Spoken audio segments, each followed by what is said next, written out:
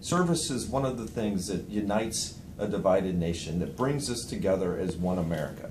In spite of differences of politics or religion, sexual orientation, or economic stature, people work side by side to help their fellow man. And the service movement has gained a lot of momentum. We have 65 million Americans serving today, on our way to 100 million.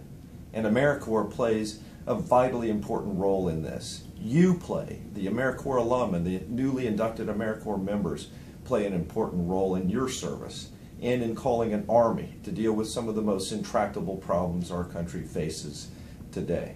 And that's why, as chairman of the newly formed Barbara Bush Houston Literacy Foundation, in developing a plan to implement our blueprint for community action, first thing we did was take advantage of national resources and state resources. With the help of the Corporation for National and Community Service, the Texas State Corporation, and the OneStar Foundation, we have 5 AmeriCorps Vista members who are going to start to help us with our implementation to make Houston more literate.